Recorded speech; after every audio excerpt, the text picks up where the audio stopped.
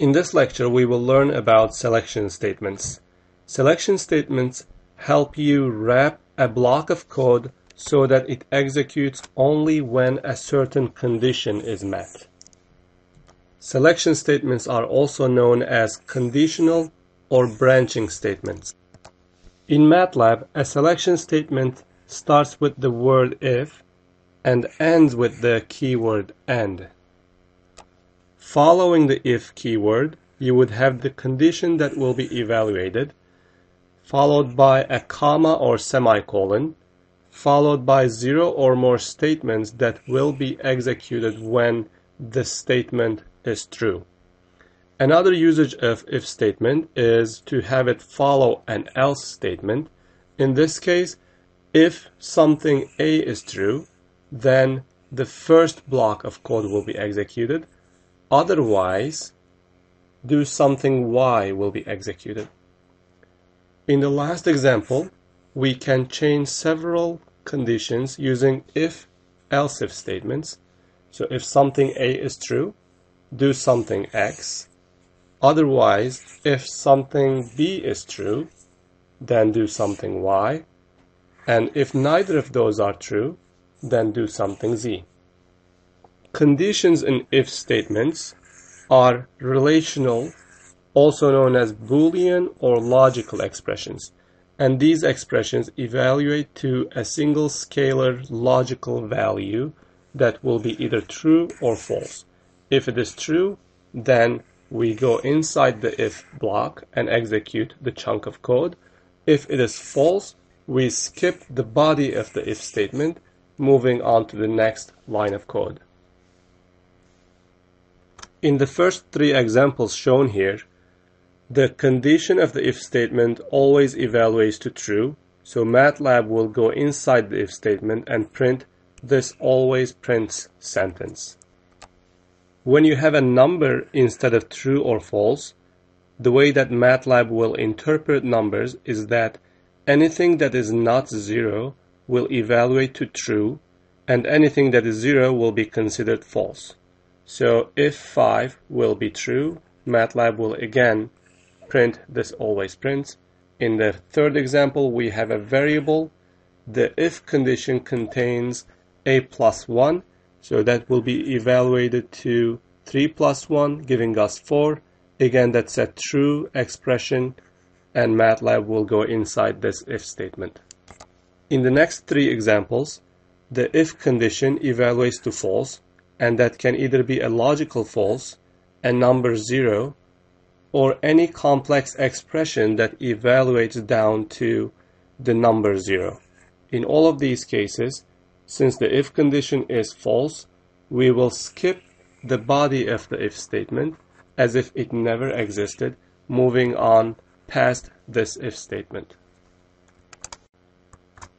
The most natural way to construct conditional expressions is by using relational operators.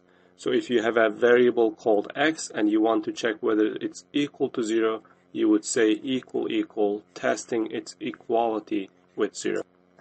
Relational operators take two operands and evaluate from these two operands a value that is true or false.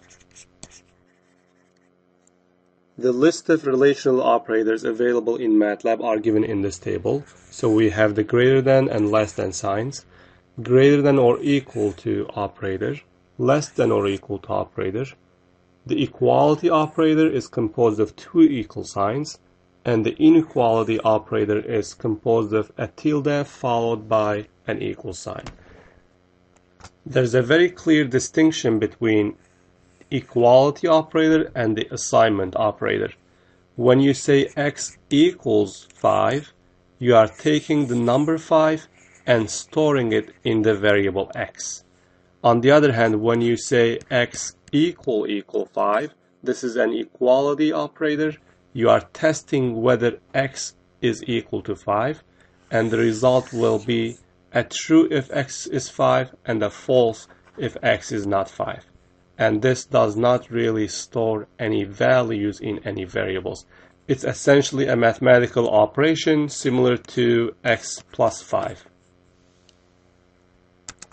Let's take a look at these examples. In the first example, we are testing whether 3 is smaller than 5, which will give us the result true. But when MATLAB displays the value true in the command window, it will display it as the number 1.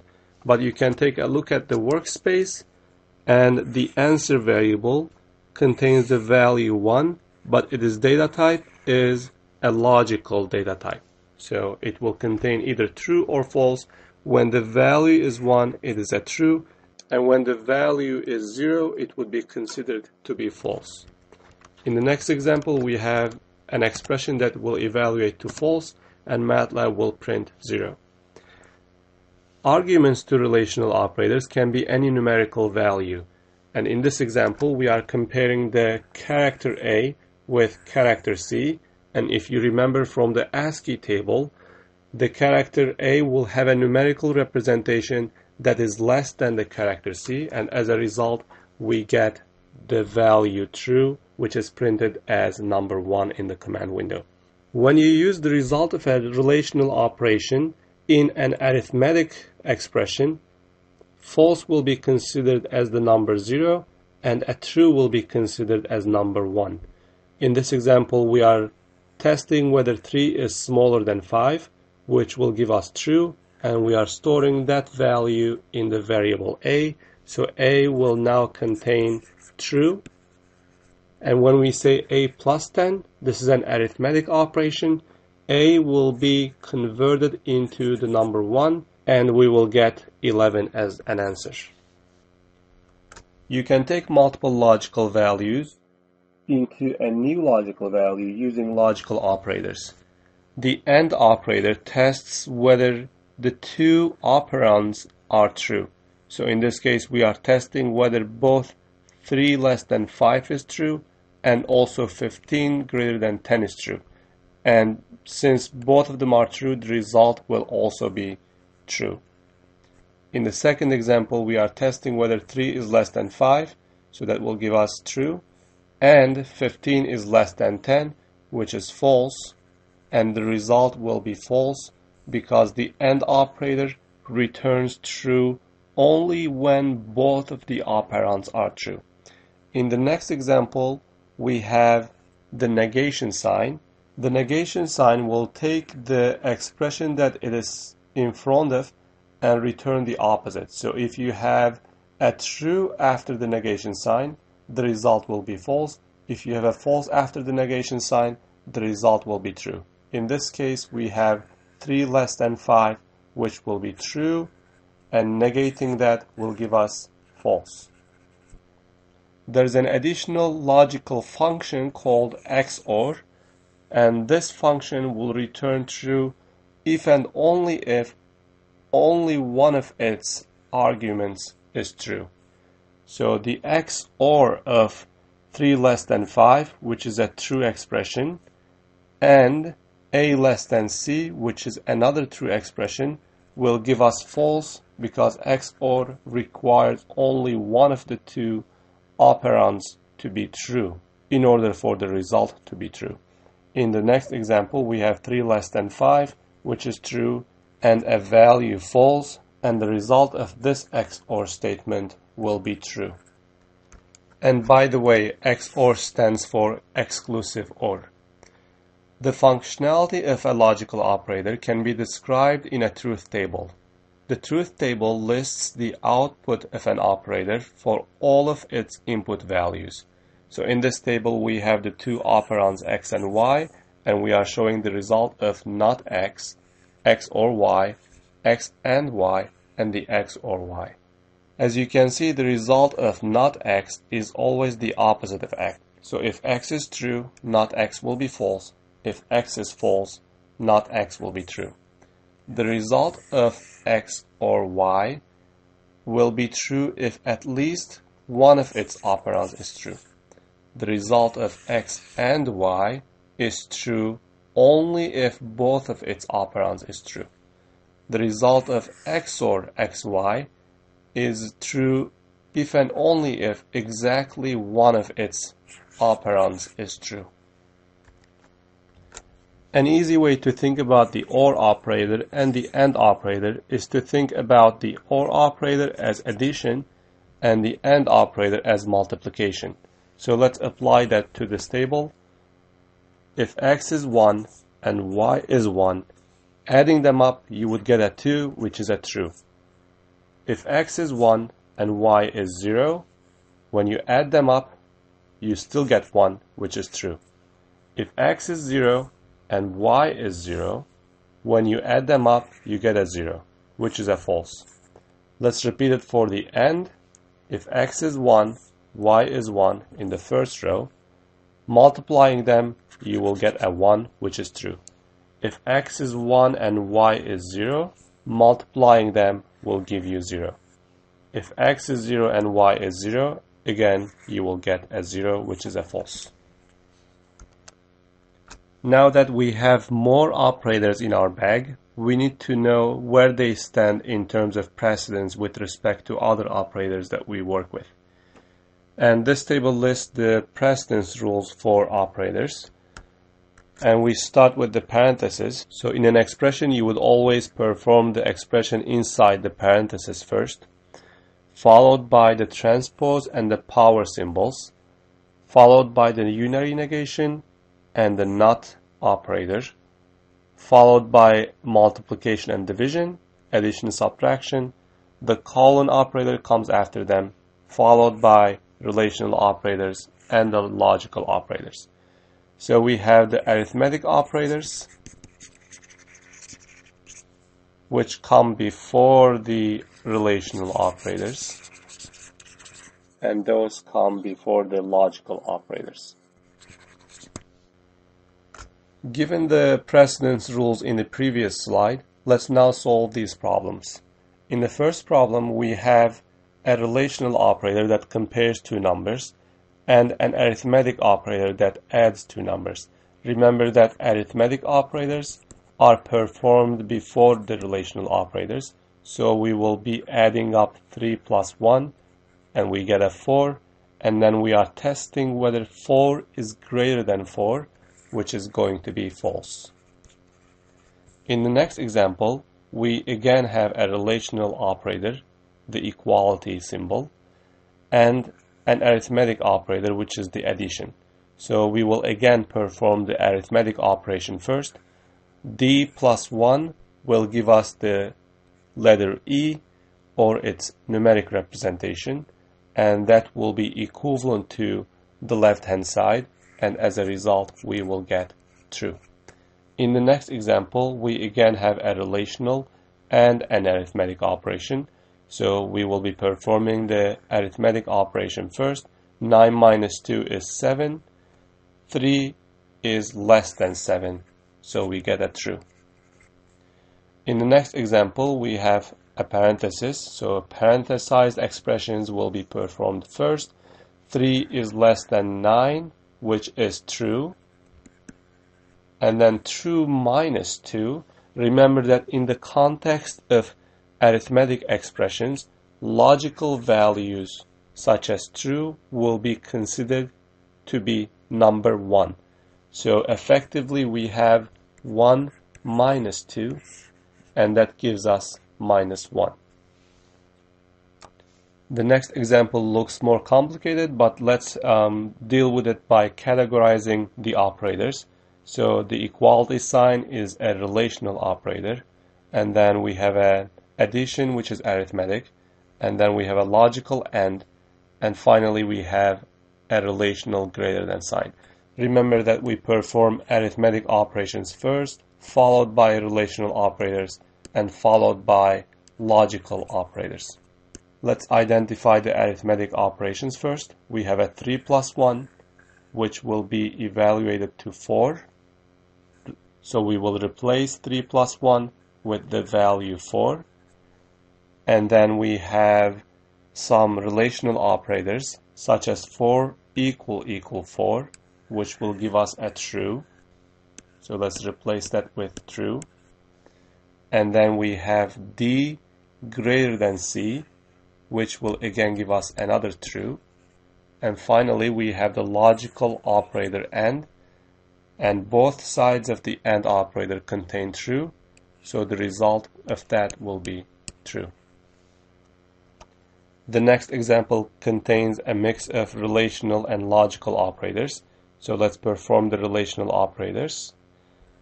3 greater than or equal to 2 will give us true. X equal y will give us false. And then true or false will give us true. Remember that when you have an OR operator, if at least one of the operands is true, the result will be true. In the next example, we have an exclusive OR. Remember that exclusive OR will give us true if and only if exactly one of its arguments is true. So let's evaluate its arguments. 3 greater than or equal to 2 will be true. X equal y will be false. So we see that exactly one of the arguments is true. The result of XOR will be true. In the next example, we have a true, which is 3 greater than or equal to 2, and then X not equal Y, which will evaluate to true because X is in fact not equal to Y. So the result of this will be false since we have both of the operands true. The next example is a tricky one. You might think that since X is 0, this expression might evaluate to false because X is not between 3 and 5. But the way to interpret this expression is not by thinking that this is a test of whether X is between 3 and 5. You really need to perform the operators one by one. So let's just do that. 3 less than X less than 5. Let's first replace the value of X. So we have a 0. Next, we will perform the first relational operator, 3 less than 0, which will be false. And after that, we have false less than 5. Remember that in the context of arithmetic or relational operators, the value false will be considered to be 0. So we have a test of whether 0 is less than 5, and the result will be true. So the answer to this problem is true. The next problem is another tricky one. You might think that since the variable choice contains the letter n, this expression might be testing whether choice is equal to small letter y or capital letter Y, which would be false if you think about it that way. The correct way to solve this problem is to perform the relational operator before the logical operator. So let's perform the relational operator first.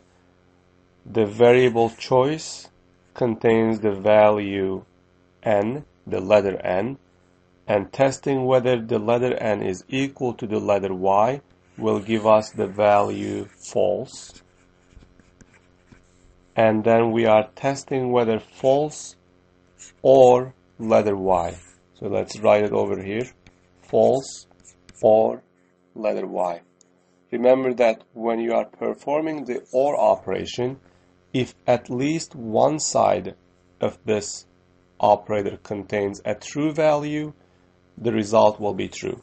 So the left-hand side is a false, but the right-hand side contains the letter y, and the numeric representation of the letter y is certainly not 0. So the result of this expression will be true. Now that we know how to construct expressions that evaluate to true or false, let's revisit the if statement. In the if statement, the condition will be any expression that can be evaluated to true or false. And the action inside the if body will be performed only when the condition evaluates to true. When the condition is false, MATLAB will skip past the AND keyword and executing whatever is after that. Let's take a look at this example. We have an if statement that tests whether the variable num has a value that's less than 0, And if it is less than 0, then we will be adding plus 1 to it. The decision of whether MATLAB will execute this body of the if statement will depend on the condition that is being evaluated, and that depends on the value of the non-variable at the time of its evaluation. So we have two examples here. In the first example, we have a non-variable that contains -5. If num is less than 0, let's replace the variable num with its value, -5. If -5 is less than 0, which will evaluate to true, so we will move into the if statement, and we will say num equals num plus 1. Let's again replace the value of num with -5. We get -5 plus 1, which is -4, and the -4 is stored in the variable num. So let's replace -5 with 4, and then this line of code will simply display the content of the num variable, which is -4, and in the command window you will see -4 printed. In the box on the right, we again have the same if statement, but now the initial value of the num variable is different. So we have the num box again, and it contains 5. The if statement is testing whether num is less than 0. Let's replace num with its value 5. 5 less than 0 will be false, and MATLAB will skip the body of the statement, moving past the AND keyword and displaying the content of the num variable, which still contains the value 5. So in the command window, you will see the value 5 printed. In this exercise, we will write a script that will ask the user whether we him or her, and if the user enters one of small letter y or capital letter Y, we will print hello, and otherwise we will not print anything. So let's go to MATLAB and write this script. Edit, should I greet? And since this is a script, I don't need to write a function header. I will ask the user whether we should greet him or her. Should I greet you? Let's store the user input in a variable x. Next, I will check whether x is equal to small letter y or x is equal to capital letter Y, and I will display the message hello and end my if statement. Let's execute this from the command window. Should I greet? And let's type in the letter Y in single quotes, and I get the hello displayed. Let's repeat this script. Now let's type the letter N in single quotes, and nothing is printed, since MATLAB does not go inside the if statement when x contains n, in which case this expression evaluates to false. In this exercise, we will write a MATLAB function called divisibility that will take a single input argument as an integer number, and it will display yes and no according to whether the number that we provided with is divisible by 2 and 3. So let's go to MATLAB and write this function, edit divisibility. Since this is a function, I need to write a function header. It will return a single output argument y, and it will take in a single input argument x. To determine whether a number is divisible by another number, I can use the remainder function. Let's say x is equal to 16, and remainder of 16 by 2 will give us 0. Remainder of 17 divided by 2 will give us 1. Remainder of 17 divided by 3 gives us 2. Remainder of 18 divided by 3 gives us 0. So as you notice, the only time where the first number is completely divisible by the second number is when the remainder gives us the value 0. So we can check whether the remainder of dividing the first number by the second number is equal to 0. That will give us a true whenever it's divisible and a false whenever it is not divisible. Now we can write this in the function divisibility using an if statement. If remainder of 16 divided by 2 equals 0, that means the number is divisible by 2. Let's display divisible by 2, yes. And let's end the if statement. Let's repeat this for the case where the number is not divisible by 2. So notice that I replace the equal sign with not equal sign. And let's print no. And we will copy and paste these two if statements and replace number 2's with number 3's to test divisibility by number 3. Let's test this function by calling it from the command window, divisibility 16. We get the correct answer, divisibility 9.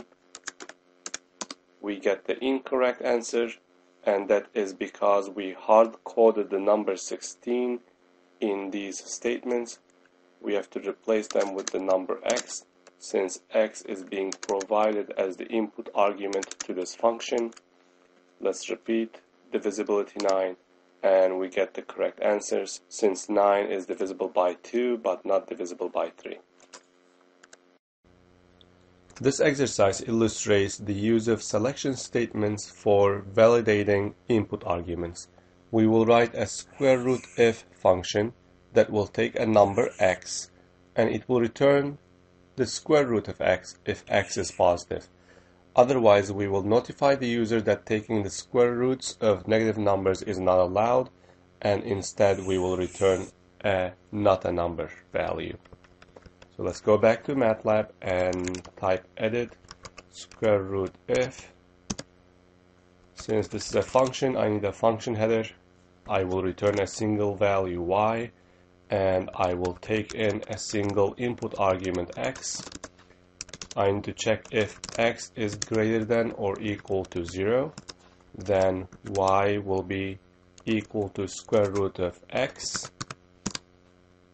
and if x is smaller than 0, then I will display a warning taking square root of negative numbers is not allowed, and we will say y equals not a number, which will be returned from this function. Let's test this from the command window. Square root if 4 gives us 2. Square root if minus 4 displays the error message and returns not a number.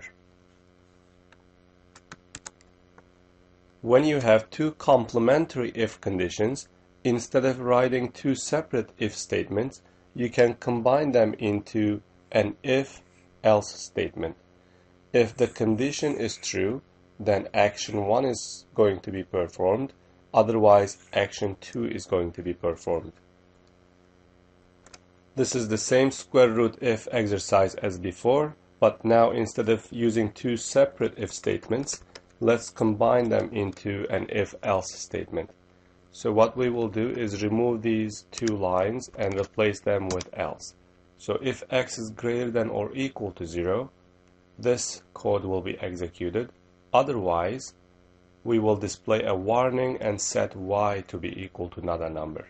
Let's save this function and go back to the command window. Square root if 4 gives us 2. Square root if minus 4 gives us the warning and not a number as before. Let's do the same conversion for the divisibility function that we just wrote. So what we will do is replace these two lines, combining the two if statements into an if-else statement, and also do the same thing for divisibility by 3, and the conversion is complete. We can test it again, and we see that it behaves exactly as before.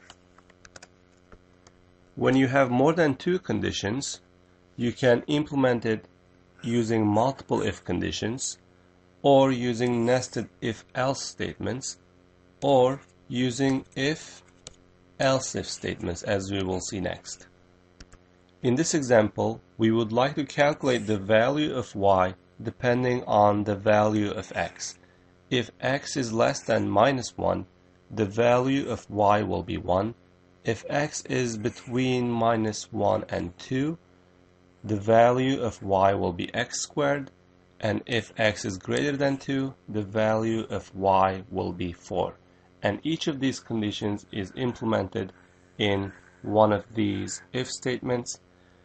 For any given value of x, only one of these if statements will be true. And depending on which one is true, MATLAB will go into that if statement and execute the assignment of the y variable. We can implement the same functionality using nested if-else statements. Here we consider whether x is less than -1. If so, we would set y equals 1. If x is not less than -1, then this chunk of code will be executed. And inside this else statement, we further consider whether x is less than 2 or if it is greater than 2. The behavior of this nested if-else statements is identical to using multiple if statements. One other alternative to using nested if-else statements is using if-else if statements, where we consider each condition one by one. So if x is less than -1, we would set y equals 1. Otherwise, if x is less than 2, we would set y equals x squared. And otherwise, there's only one option remaining, which is x being greater than 2, we would set y equals 4. And this again implements the same behavior as the previous two implementations. In this exercise, we will write a function called print_argtype that will take a single input variable x, and it will print whether x is a scalar, a vector, or a matrix. Remember that a scalar is a matrix that contains a single element, so the number of rows and the number of columns is 1. A vector is where we have either one column or a single row, and a matrix is where we have more than one column and more than one row. So let's get this started in MATLAB. Edit print_argtype. This is a function that will take a single argument, print_argtype. Let's call it x, and we do not need to return any output arguments since all this function is doing is printing whether x is scalar, vector, or matrix. To solve this problem, let's first identify the number of rows and the number of columns in x. To do that, we would use the size function. When would x be a scalar?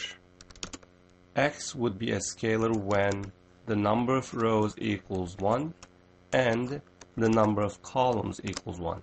Let's display scalar. And if r is equal to 1 and c is greater than 1, then this is a row vector. Let's display vector. If r is greater than 1 and c is 1, we have a single column, so this is a column vector.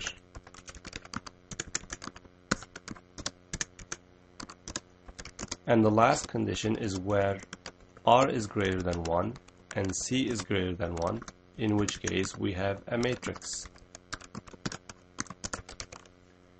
Now, let's first combine these two if conditions.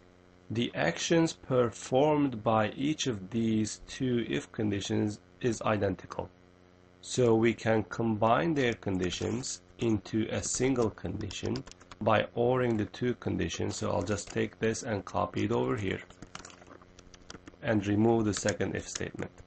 So effectively what I have is checking whether r equals 1 and c is greater than 1. So this would be a row vector, or whether I have a column vector, and then I would print vector. Let's save this and test it in the command window. Print argtype, and let's provide a single scalar value 3. Now let's provide a vector that contains only 2 elements. Let's provide a column vector, and now let's provide a matrix. And we get the correct answer in each case. Let's rewrite this as a nested if-else statement. In the first condition, we would be checking whether it's a scalar, and then let's combine everything else into an else statement. So if it's a scalar, we will display scalar. Otherwise, we will consider all the other cases in this else statement. And within this else statement, we are checking whether it's a vector or a matrix. Now let's go back and re-implement it as if-else-if statements. I can combine these into if-else-if statements. So let's do that. In the first condition, I'm again checking whether it's a scalar, otherwise if it is a vector, and otherwise if it's a matrix. Since the third condition will be true if the first two conditions are false, I don't really need to provide this last condition, since it will always be true if the first two conditions have not been met. Let's save it and repeat the tests, and we see that it gets the correct answer. In this exercise, we will write a function called getDayName that will take an integer argument x and return the corresponding day name. The day name here will be a character string. There are three ways of implementing this. The first one is to just have multiple if statements. So we would say if x equal 1, then let's have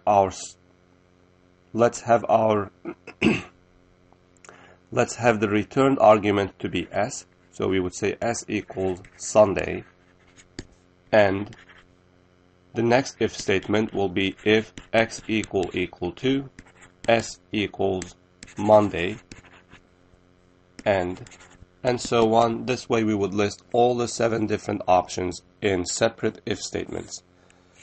The other method of implementing this is using nested if-else statements. So we would again start by saying if x equal 1, s equals Sunday. Otherwise, meaning else, we would contain all the other options inside this else statement.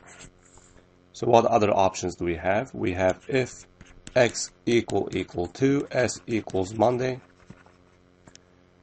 and another else statement that will contain the remaining options, and so on. In this manner we would implement the logic in nested if-else statements. Nested because the inner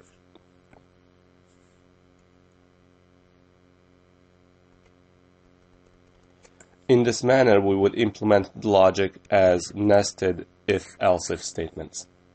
The last alternative is to implement this as if-else-if statements. So we would again list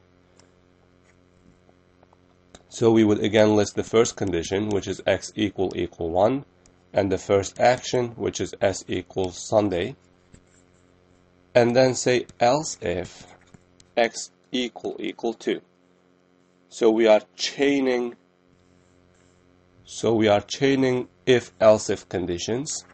In this case, s will be Monday in single quotes. And then the next condition, else if x equal 3, s equals Tuesday, and so on, listing all the conditions that we have, and finally ending with the AND keyword.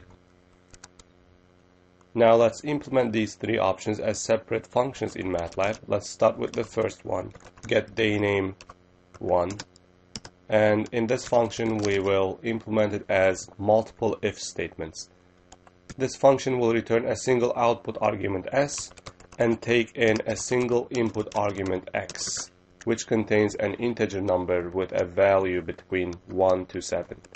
So let's say if x equals 1, then s will be Sunday, and if x equals 2, s equals Monday. And when you have a single action in your if statement, you can write it in a single line. So let's do that for the next if statement. If x equals 2, s equals Tuesday, semicolon, and if x equals 4, s equals Wednesday. So if you are writing it in a single line, after the if condition, you need to put a semicolon.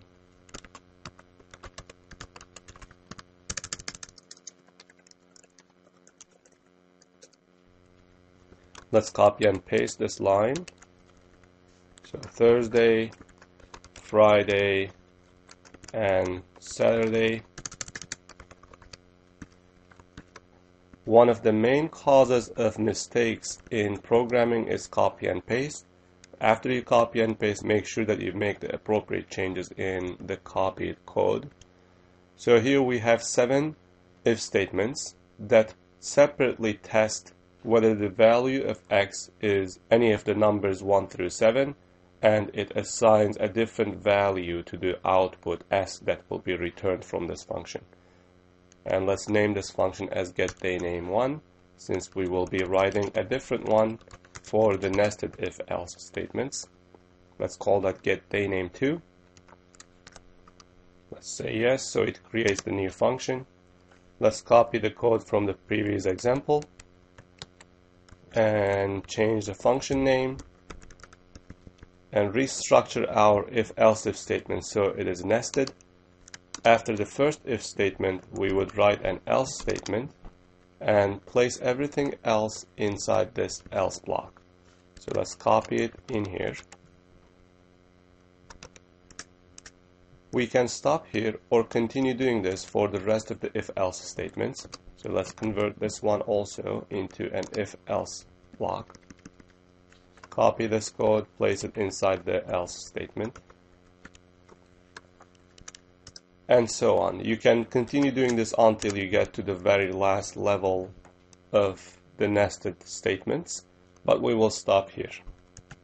Let's test the first two functions, getDayName1, 3, which will give us Tuesday, 4, which will give us Wednesday. Let's test the second function, and it gives us the same result. Now let's implement the same functionality using if-else if statements, and let's call that function getDayName3.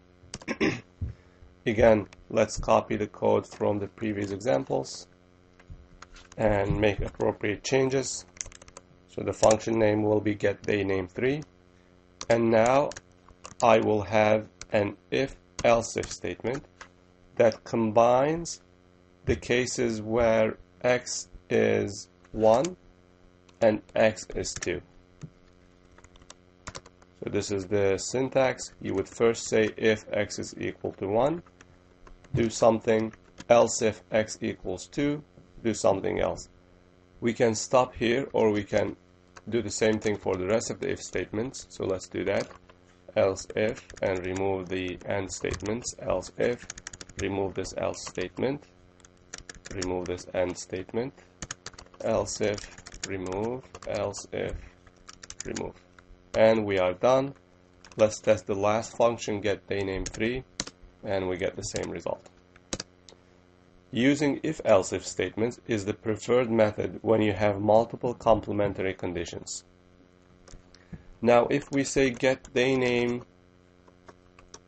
and provide an input argument that is not between 1 and 7, we are not getting any outputs. If you would like to have a default value when the user enters an invalid number, you can start off your function by assigning a default value to the output argument. In this case, let's say s equals invalid day number, and let's make the same function called getDayName3, and as a result we get invalid day number. Let's trace the execution of this function by putting a breakpoint next to the line number, and let's repeat the function called getDayName3, and let's provide a value 2 as the day number, and the execution has stopped at the breakpoint that I placed, and I will be hitting F10 or stepping to the next line, and you can see that in the workspace I now have a variable called s that contains the value invalid day number. The first if statement is checking whether x is equal 1. In this case this is a false expression since the value of x is 2. So MATLAB skips the body of this if statement, moving on to the next else if statement, and this else if condition tests whether x is equal to 2. In this case we have x equals 2, so that is true. MATLAB will move into this else if statement, as you can see from the green arrow. So right now the execution is on this line of code, which will assign Monday into the variable s, and as I step over this line of code you see that the value of the variable s has changed to Monday, and the shape of the arrow has changed into a downward pointing arrow, which means the function is done and MATLAB will be returning out of this function because we have executed one of the else if statements and the rest will be ignored. So when you have a chain of if else if statements, as soon as one of them evaluates to true, you perform that action and skip the rest of the conditions.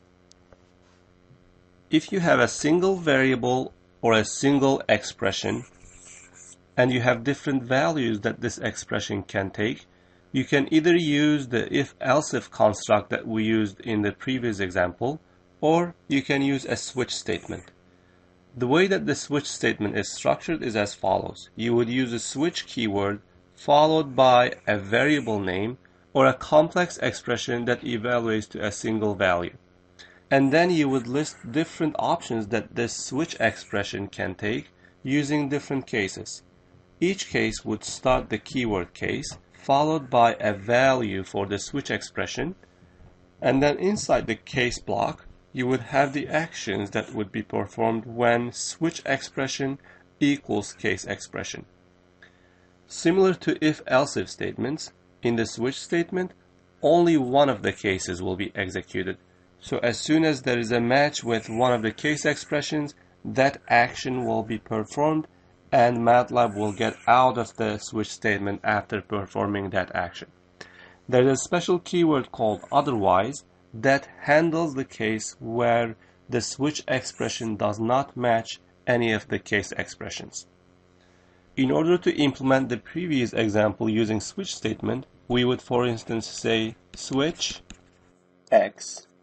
Remember, x contained a value that is between 1 and 7, and then we would say case 1, and then assign into s the value Sunday. So this line of code is the action that we will perform when x is equal to 1. Since this is a simple example, we are performing a single action, but you can also have multiple actions inside a single case. The next case is case 2, s equals Monday, and so on all the way to case 7, s equals Saturday. And finally we would have an otherwise statement where we assign s equals invalid day name. And we would end the switch statement using the AND keyword. In this exercise, we are asked to write a function called print number that will print good if n is 0, 1, or 2, and it will print not good if n is 3 or 4. And it prints nothing if n is 5, and finally prints cannot decide otherwise. We can certainly implement this using if statements, but using a switch statement is both faster and easier to read. We would have the switch n, so we are testing the value of the variable n. If it is equal to 0, we will display good. If it is equal to 1, we will display good again. If it is equal to 2, again we display good. When it equals 3 or 4, we display not good. When it is 5, we don't have any actions to perform, so the action list is empty. Otherwise, if it takes none of the above values, we will display cannot decide. You can see that there is some redundancy in this switch statement because we are performing identical actions for different cases. To simplify this, we can combine the cases that implement the same action into a single case. And you would enclose the values that the variable n can take using curly brackets, and the values will be separated by commas. So here we are again checking the value of n. If it is 1 of 0, 1 or 2, we will display good. If it is 1 of 3 or 4, we will display not good. When it is 5, we don't display anything, so nothing is printed. Otherwise, we display cannot decide. Here we are asked to implement the same functionality as we had with the getDayName when we did the if statements, but now we will be using a switch statement. So let's do that. Edit getDayName switch is the name of our function. Let's copy the code from one of the previous examples so we don't have to write as much. Change the function name to getDayName switch. We are switching on the value of x. If x is equal to 1, we will perform an action which contains assigning the value Sunday into the variable s. In case 2, we will assign the value Monday. Case 3, s equals Tuesday. Case 4, s equals Wednesday, and so on.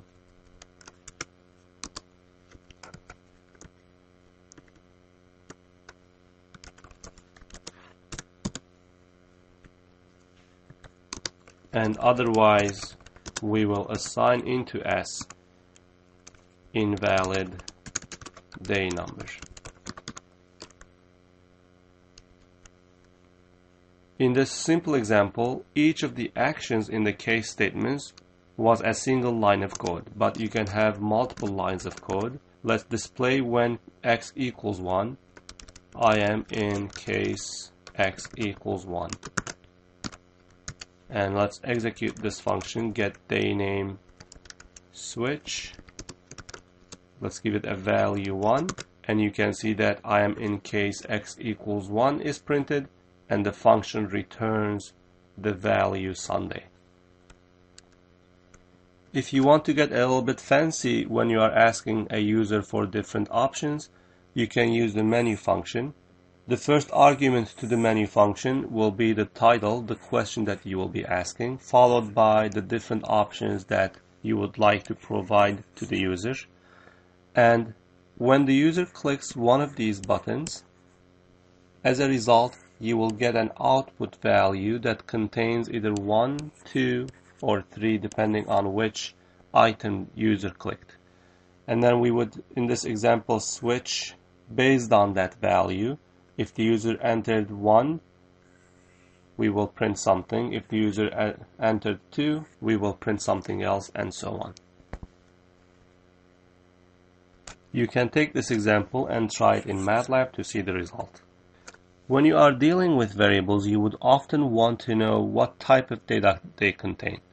And there are a bunch of is functions that tell you whether the value or the expression you provide them with are a certain data type. So in the first example, we have is letter character H, and we will get true since character A is a letter. On the other hand, if you ask whether the character 4 is a letter, you will get false. If you ask whether character 4 is a character, we will get true.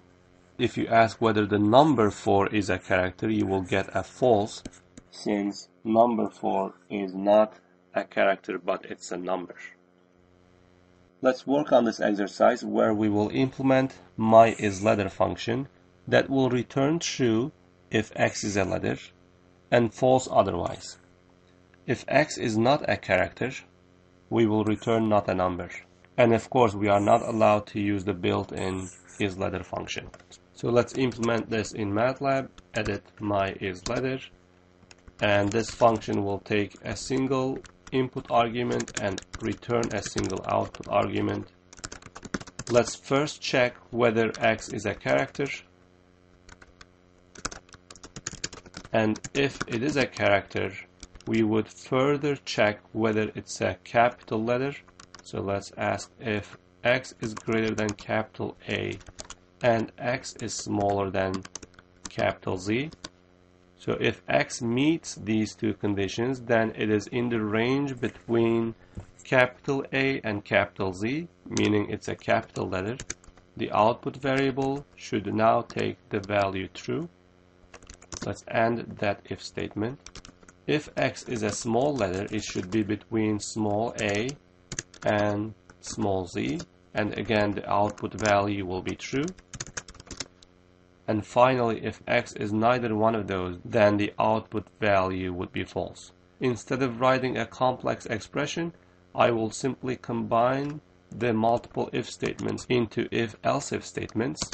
And when I'm considering the last case, I do not really need to write any conditions. I can just say y equals false. So first we check whether x is a character. If x is a character, then we will move into this if block, where we first check whether x is a capital letter, and then check whether x is a small case letter, and otherwise we set y equals false. Let's write the rest of the function. So when x is not a character, the body of this if statement will be skipped, and then we will move into the else part, and inside this else statement we would say y equals not a number. Let's test this from the command window. myIsLetter small letter a is true, small letter k is true, capital letter K is true, number 0 as a character is false, number 0 as a number, it is not a number. In this lecture, we learned about selection statements and relational and logical operators. When you are working with relational and logical operators, there are some common programming mistakes that you should watch out for. One of the most common mistakes is using an assignment operator when you should be using a double equal sign to test for equality. So when we say x equals 3, this is an assignment of value 3 into the variable x. We should not be saying if x equals 3, since this is not an equality test. Instead, we should be saying x equals 3, which is a proper test for whether x contains the value 3. When you are testing whether a variable contains a certain string, you should use a string value instead of a variable name. If you don't put single quotes around your variable name, then MATLAB will interpret it as a variable name, and it will extract its contents, replace the variable name with its contents, and then perform the equality check. And the contents can be a number, let's say 5, or a character, let's say capital K. The proper test for this would have been to ask whether choice equals single quoted letter Y. Another common mistake is not spelling out an entire logical expression. In this example, it looks like we want to check whether radius or height is less than 0, but this expression will not accomplish that, since MATLAB will first perform the relational operator, which is height less than or equal to 0, and that will give us a true or false, and then MATLAB will perform a logical operator on the radius or a true or false and return the result. The proper way of writing this expression would have been checking whether radius is less than or equal to 0 or height is less than or equal to 0. The next issue that I'm gonna describe is not really an error, but it's a redundancy. When you are testing whether something is 0 or 1, you can usually omit the equality. In this example, we are testing whether x is smaller than 5 is equal 1. X smaller than 5 is a relational expression and it will give us a true or a false. When it is true, the equality with 1 will give us a true. When it is false, the equality with 1 will give us a false. So as you notice, we can actually omit the equal 1 and directly use the value of this relational operator, which will contain true or false.